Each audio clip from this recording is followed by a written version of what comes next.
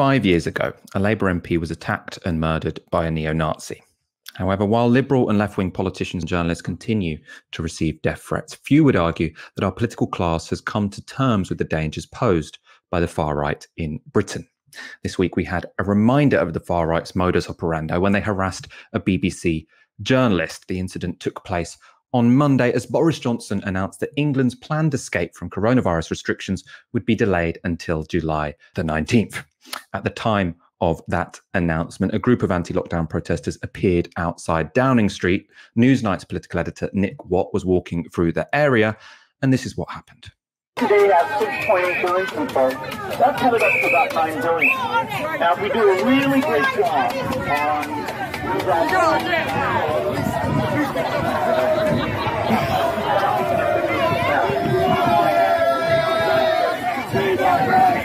Run, you fucking cunt!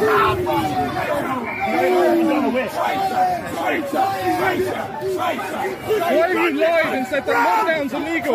How can it be legal to lock people in their houses without judge, jury and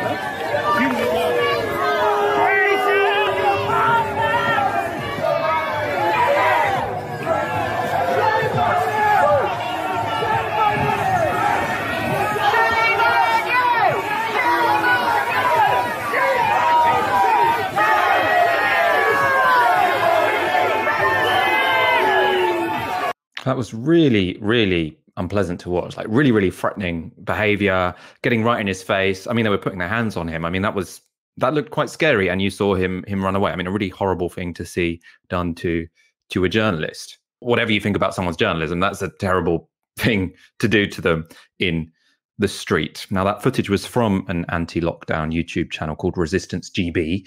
They branded Nick Watt as BBC stooge. So they were obviously sharing that in a sort of supportive manner. They're journalists who endorse attacking journalists, essentially. The most striking thing from that video, other than the pure aggression from those protesters, I think, was the inaction of the police. They didn't seem to do anything at all about what was going on. Now, we're going to discuss that more in one moment. First of all, let's go to a couple of reactions. The BBC Director General Tim Davie put out this statement. The safety of journalists is fundamental to any democracy. They must be able to report unhindered, free from abuse. There is absolutely no justification for any journalist to be treated in this way.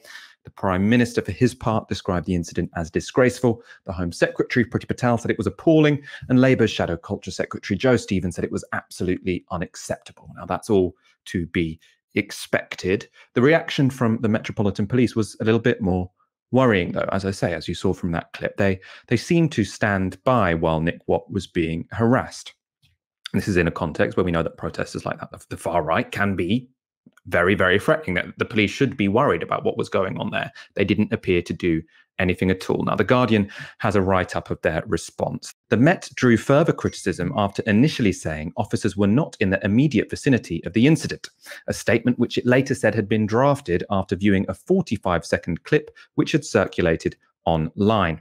On the basis of a longer clip, the force said it was clear the incident began on Whitehall where officers were present. Quote, the behaviour shown in the video is unacceptable. Members of the public of any profession have the right to go about their day without being subjected to verbal harassment or actions that put them in fear for their safety, said the force. The Met went on to say they had identified and were interviewing individuals from the video and finished by saying, we acknowledge the concerns that have been raised about the police response during this incident. We take those concerns seriously and will be reviewing our actions with a view to improving the policing of events for all Londoners. These statements were made on the day the Daniel Morgan murder inquiry found the Met to be institutionally corrupt. And their big reason for finding that is they're saying the police were fairly willing to lie or to not investigate things properly if it would embarrass them. Now, seeing that video where you've got the police standing by while someone's being harassed, and then immediately after the police say, oh, the police weren't in the vicinity, not much has changed, let's say. Those criticisms which were made of the police still stand. 57-year-old Martin Hockridge from Hertfordshire. He's been charged with a public order offence.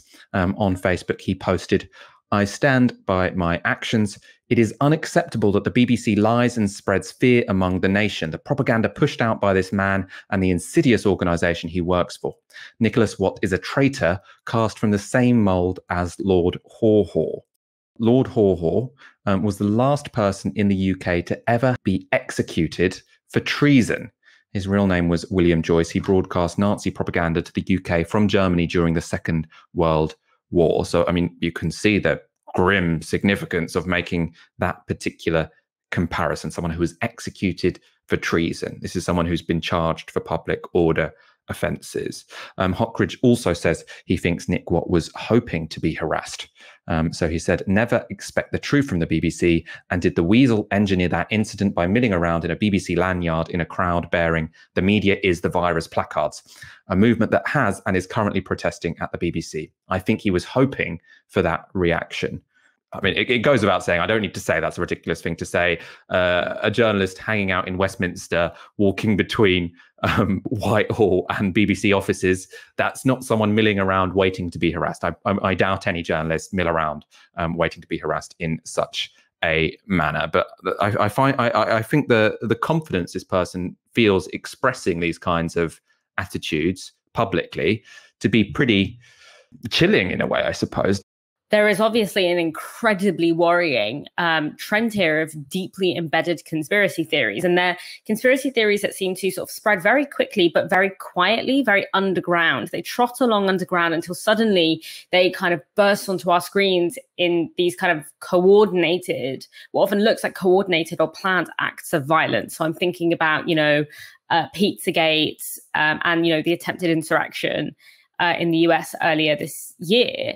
What I do know is that this is somewhat bolstered. We can kind of blame fringe kind of, there's a lot of reductivism that happens where it's like, oh, it's just because of social media. And it's like, well, that probably changes the temporality and the way in which, the particular iteration of the far right and the particular way that the far right is gaining power now. The far right predates the internet, like the far right predates social media. So we can't just kind of blame it on that. And not to mention as well that a lot of this thinking is kind of bolstered by, legitimized news outlets like, talk radio, like GB News. We've had many like conversations on Tysky about how, the sort of the fomenting of doubt in sort of like the basic science of the pandemic and the efficacy of lockdowns by people like Julia Hartley-Brewer. The fact that Dan Wootton used his first monologue on GB News to sort of like foment this real distrust against, I think he used the term doomsday scientists and public health officials who are addicted to power and who have taken control. Think about the front page of the Daily Mail when, Theresa May announced that snap election and it called on her to crush the saboteurs. This kind of language of things like, traitors, which we saw in that video, that is very integral to kind of far right lexicon.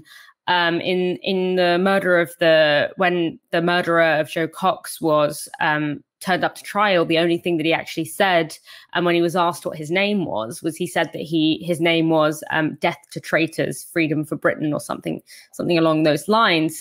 And Joe Cox's traitorness was perceived through the lens that she was unreasonably sympathetic towards refugees. And I think yes, it is this kind of like, in many ways, feels like a fringe thing and that is happening in the dark. But we also have to wonder, about where the kind of like, where a lot of money is being invested in, really irresponsible news media coverage in quite in the middle of the day. It's not happening underground. It's happening, with a big weight of capital and well, kind of low budget production, to be honest.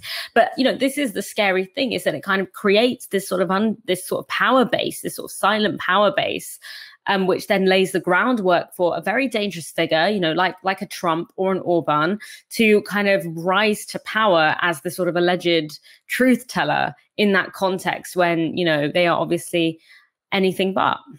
Really horrible seeing people shout traitors at people in the street on the 5-year anniversary of the killing of Joe Cox. Really horrible to see. you.